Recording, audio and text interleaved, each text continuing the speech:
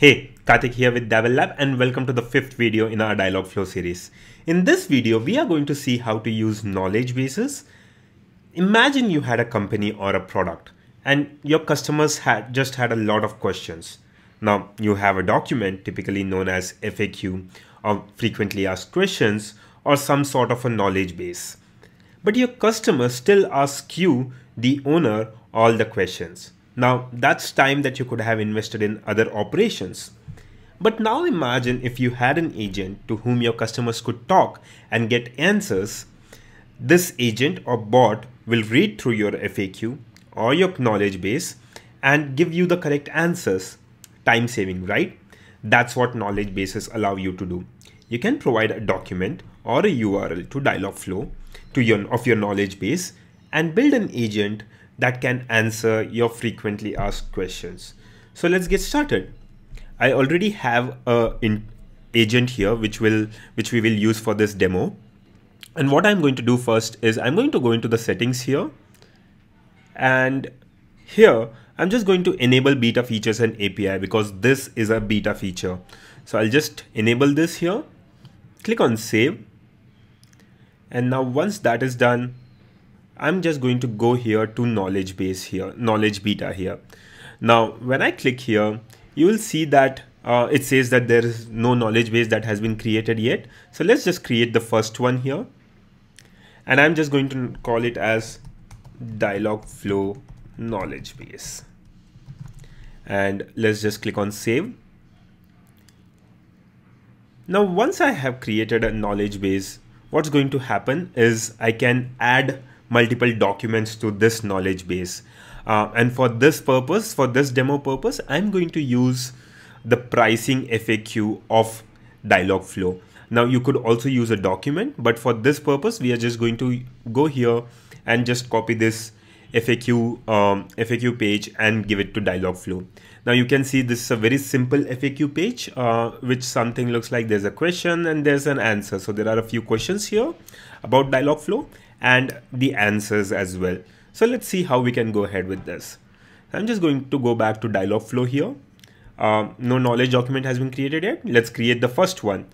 I'm just going to call it Dialogflow pricing document, right?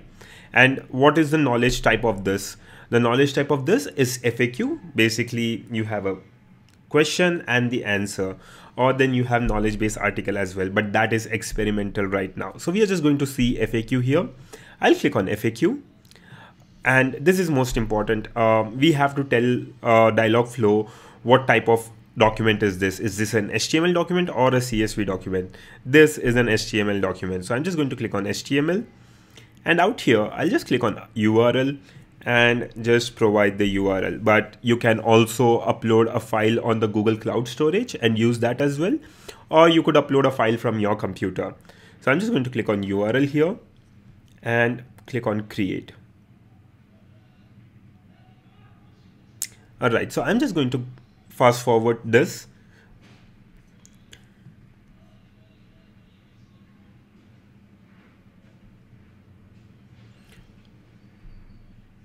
All right, so now that the document has been saved here, the next thing that I need to do here is just click on save.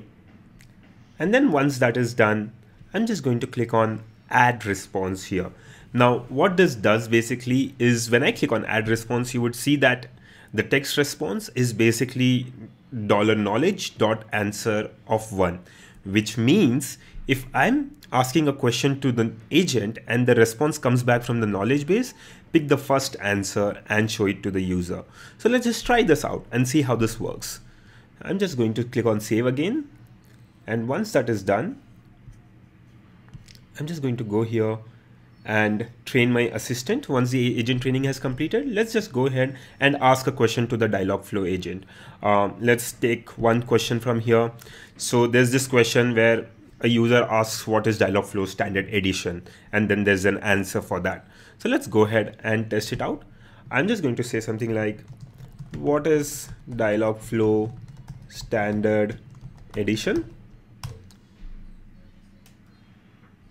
And there we go. You have a default response, and the response that we got is pretty much what matches with the answer that was supplied here. So what's happening behind the scenes is it's asking whatever question the user has asked. It just looks for the appropriate answer in the entire pricing document and then just responds back with it.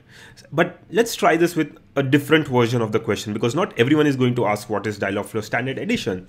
Let's say if we said something like, tell me about Dialogflow Standard Edition. And well, you got the answer for this as well, which is the same. So you can see how easy that was. Now, before we finish this, let's just quickly look into something else while we are at it. Now, primarily for all our videos, we have been just testing it using either the simulator tool or the Google Actions tool. But for this example, we are just going to go ahead and create an external integration to map up with this Dialogflow agent. So for that, I'm just going to go inside integrations here, and out here in integrations, you can see that there are a lot of integrations available here. For the purpose of this demo, I'm going to go ahead with Telegram here. Let me just click on Telegram. Now, once I click this, there's appropriate documentation for each and every integration.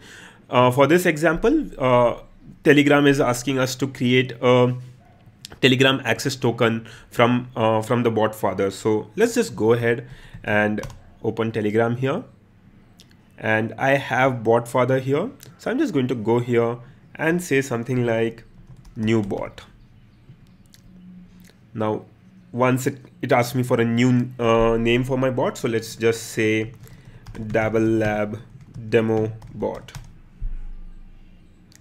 And it's asking for a username, so I'm just going to call this Dabble Lab _ demo _ bot.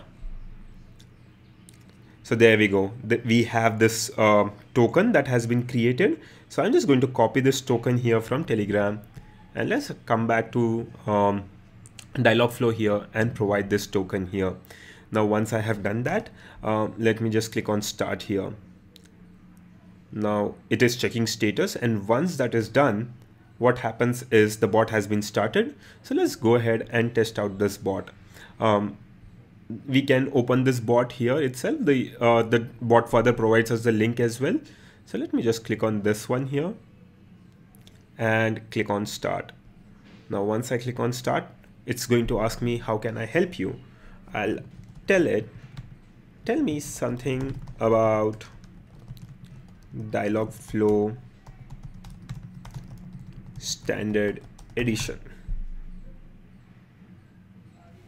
And there we go. This is how you would integrate any external integration with Telegram, with Dialogflow. Now, for this demo, we had used Telegram, but you can, like I mentioned, you can use Facebook Messenger, Slack, Viber, Twitter, or any of them. And all of this integration is pretty easy. All you have to do is just click on this and then follow the documentation here, and then just integrate that service with your Dialogflow agent.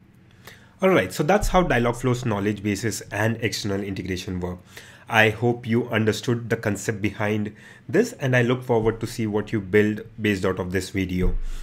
As usual, if you found this video helpful, please like it and subscribe to the Dabble Lab YouTube channel, where we have new videos coming out every week on everything related to chatbot and voice development.